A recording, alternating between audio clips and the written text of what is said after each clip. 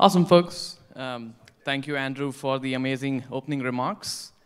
Next, we have our keynote from Michael Foster. Michael will be talking about crossing the Kubernetes network policy chasm. So let's hear it from Michael. Hopefully this is working. Hello, hello. Yes, crossing the chasm, building a bridge, whatever analogy you want to use. As you said, I'm Michael Foster.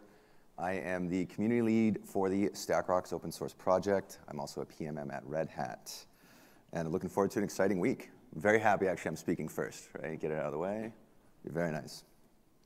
Okay, so let's first talk about why the chasm exists. Network policies today are very efficient at managing pod-to-pod communication, network rules for namespaces, setting various IP blocks.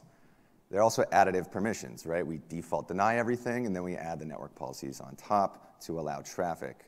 Now, there is a pretty serious challenge with this process. Because the rules are additive, the communication between the teams tend to break down. The developers need specific rules for their applications. The security teams don't necessarily know that. Maybe the network security team doesn't even know what Kubernetes is, and they're trying to tell you what ports and protocols you can and can't use. And it isn't until the dev, test, or even staging environments that the developers find this out.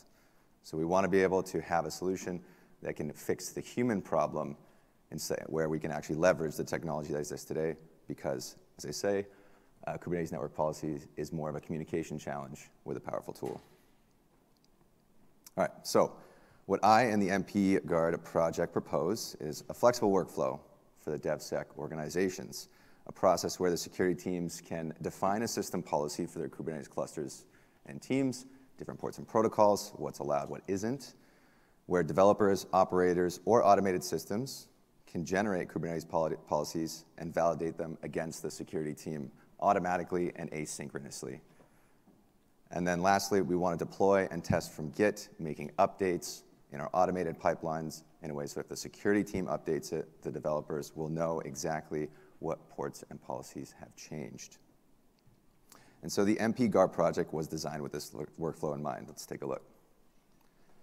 So the MP Guard project seeks to simplify the experience of creating and maintaining the K8's network policies.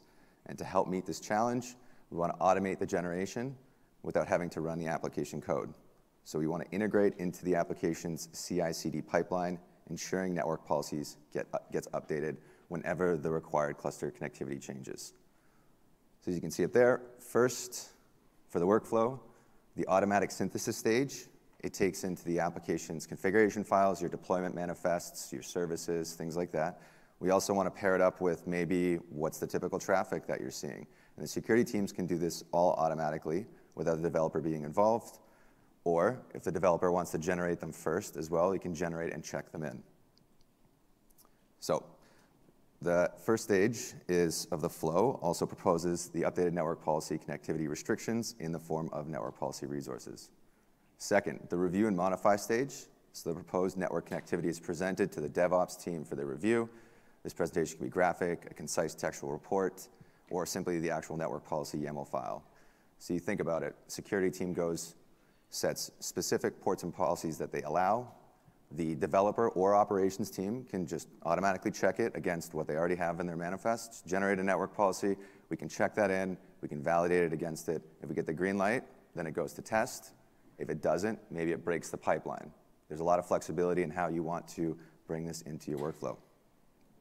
So again, users can make changes to the proposed connectivity, and then these changes can be automatically updated. Let's say the security team has decided a certain port is not allowed, and you have a massive organization with a lot of clusters. Well, then we need to make a change and make sure that all of our network policies across are validated. We can do this automatically in a CI/CD pipeline. So for that workflow, we want to be able to help simplify and scale it. I know it's like the best buzzword ever, but really it's about allowing the operations and DevOps teams to have the flexibility of how they implement it, because we want the security teams to feel safe in the applications that are running. Now, to sum it up, I'll keep it quick because it's early Monday morning and the coffee's kicking in. So if you'd like to see the project in action, I'll be outside at the Red Hat booth. You can also download the StackRox open source platform. It's free to use. It has the developer preview flag in action right now if you want to check it out. Again, like I said, free to use. And you can also take a look at the MP Guard project. It's a project on its own. as well. And then I know we have a couple other people I want to give a shout out to. And Luke Hines is in here. He's doing SigStoreCon tomorrow at 9:15. I'll be there checking him out too. And again, I'll be at the Red Hat booth outside if you want to learn more and see it in action. But thank you so much, everyone.